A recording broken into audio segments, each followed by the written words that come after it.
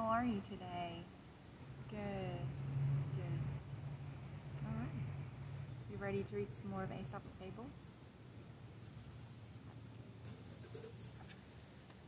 Okay.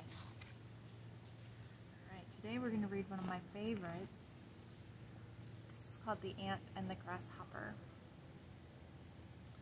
The Ant and the Grasshopper.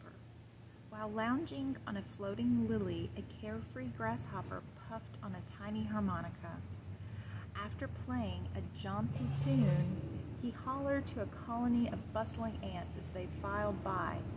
Fellas, slow down! You're working way too hard. Each ant toiled with a grain he carried from a nearby field to an underground storage room. Come on, guys, it's a beautiful summer afternoon. Take a load off. Come dangle your busy little tootsies in the pool. Or better yet, grab a partner and sashay on over. I'm just getting warmed up. Besides, all your marching is messing up my rhythm. One serious little ant stepped out of line. We are gathering food for winter, sir, and if you don't mind a little friendly advice, I suggest you do the same. And without another word, he balanced a kernel of corn on his head and shuffled back to the procession. The grasshopper scoffed. The sun is warm, the water cool, my belly is full. I think I'll take a little nap. You boys have a nice day. He sipped his drink and sang himself to sleep. A few months later, the starving grasshopper trudged through deep snow to the ant hill and begged for a morsel of food. He recognized the ant that spoke to him by the pool. Mr. Grasshopper, I can see you've changed your tune. A fool who sings away the summer dances a hungry jig in the winter. The moral of this story is, it is best to finish your chores before you play. That's a very good story. So it's always better to get in, get your work done, finish all your chores, and then you can play and have fun. It's the best way. All right, let's read another story. All right. Now this fable is called The Wolf and the Crane.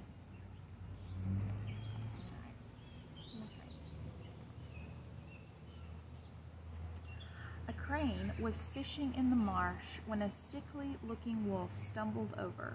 The crane noticed right away the wolf wasn't well.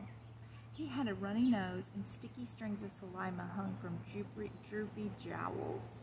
Before the bird could back away, she was recovering from a cold herself and didn't want to catch the wolf's illness. The wolf sputtered, gagged, sniffed, gurgled, gulped, and hacked up a hoarse, rasping, froth-spraying cough. The disgusted crane dipped her head in the water, washing the wolf spittle from her feathers. Well, I never. Do you mind? I'm sorry you are sick, but you are infecting the entire forest with your germs. Didn't your mother teach you to cover your mouth? You don't understand, rattled the wolf. I'm not ill. I have a bone stuck in my throat. I came over to ask if you would kindly remove it. The wolf gagged and hacked again, spitting on the ground. It stands to reason, I suppose, that an ill-mannered animal such as yourself would not chew his food properly, said the indignant crane. Perhaps that bone should remain lodged in your gullet as a painful reminder not to wolf down your supper. Oh, have pity, pleaded the wolf. I can offer you a reward. In that case, said the crane, let's have a look. Say ah. The crane's tweezer-like beak was perfectly suited for the task. In no time, she plucked the sharp bone from the wolf's throat. Without a word of thanks, the wolf turned and loped away. Hey, what about my reward? Called the crane. The wolf spun and sprinted back to the startled crane. He sneered and clicked his razor-sharp teeth. You placed your head in a wolf's mouth and lived to tell about it. What more could you ask for? Now fly away, Miss Birdie, or I will eat you for dessert. Then he leaned close and whispered, I promise to chew every bite 40 times.